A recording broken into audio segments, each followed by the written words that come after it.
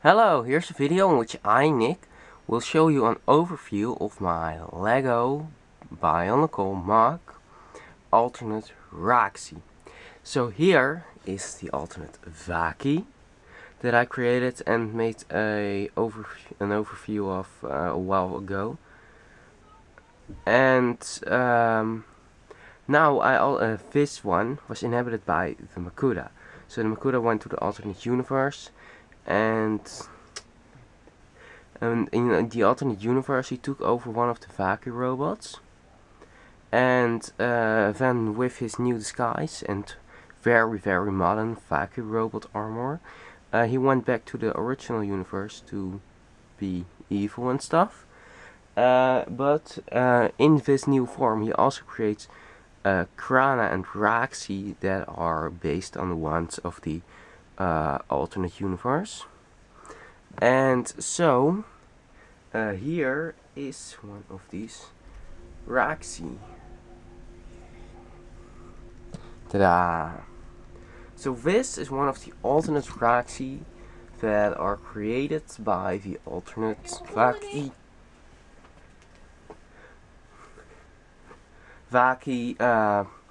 Makuta Teridax. And damn it. My mom was there, did you find what you were looking for? And she got me all out of my concentration. This is one of the alternate Rahksi. So here's a full angular view of it. Don't have a spinning table or anything, I just have the power to turn it around with my hands. I actually got the idea about this by wanting to make some kind of an alien species that was a crossbred between a penguin and a mammal. I really don't know why, but it's just I just threw some toothpaste in. Well, and yeah, actually I have no idea how I got to make this thing, but here is the MOC. So you could probably wonder, where is the Kraana in this thing? Well, the Kraana are also different from the ones of the main universe, as the Kraana in this universe are as big as this here. So the Kraana in that universe are also biomechanical, and they are not only big, but they also got this giant, this big biomechanical spine running at their backs, with some gears and some other mechanic stuff, which is actually the only mechanic stuff they got. And the rest of this is all biological. And here are their legs, the relative movement. These can either act as wings or as legs to stand on the ground. And this way you got a whole fighting Kraana, which is actually just as big as the yellow Rahksi from the main universe of Bionicle. He can stand on his wings and act like a warrior, or he can fly. He has a full Rahksi staff, which he only gets when he first gets his Rahksi body.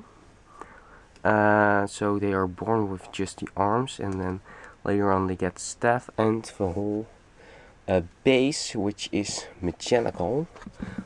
Here are 4 legs. It is based on a penguin and some kind of rodent, like I said, which I got inspiration from some toothpaste that I dropped, and that looked like something like that.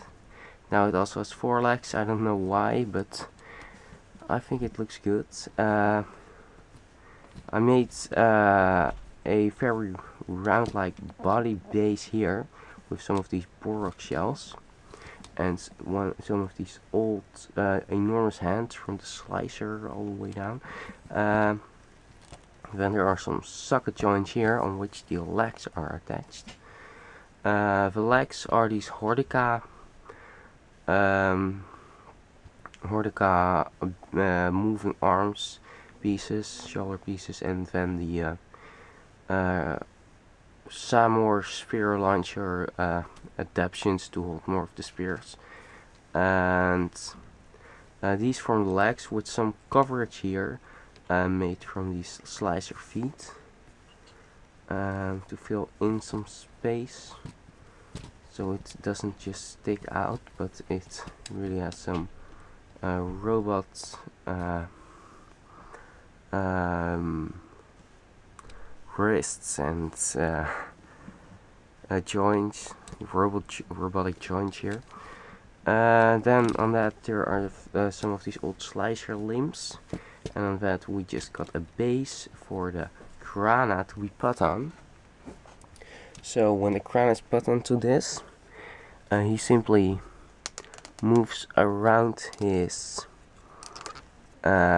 spikes or wings, and then he lands onto the Rahksi base. And now you got some kind of a Kraana warrior, a Rahksi warrior on 4 legs.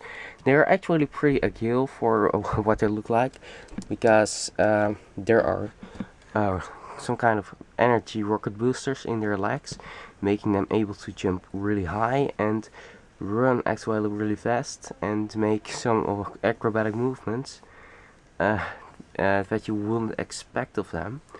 But when they just walk, they walk actually really slow with these legs.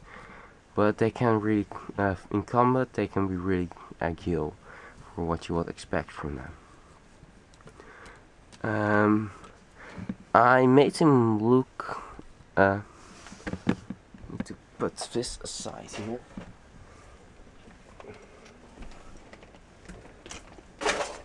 Yay.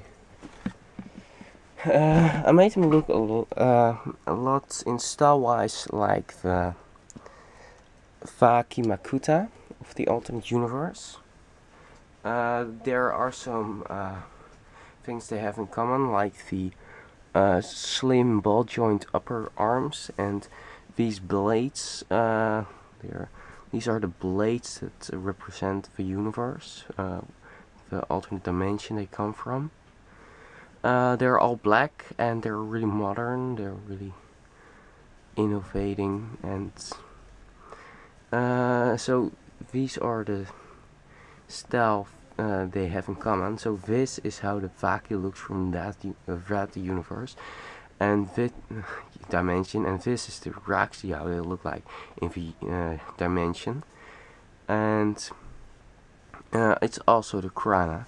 I could make more of them like Borok, but story-wise it wouldn't really fit, as the Makuta Teridax got one of the Vahki and traveled to the main universe of my storyline, the dimension of my storyline, which is also an alternate dimension. So they go in an alternate dimension of an alternate dimension actually. And these are the Rahksi he creates in this form. He isn't really the one that creates the Boroks, I think, so it wouldn't really make sense for these to also be here. But for now I do have a Rahksi and a Makuta, and so it is a 4-legged Rahksi with rocket boosters on the legs, with a staff. I don't know what power this staff represents, and what it can do with it, but it is a staff.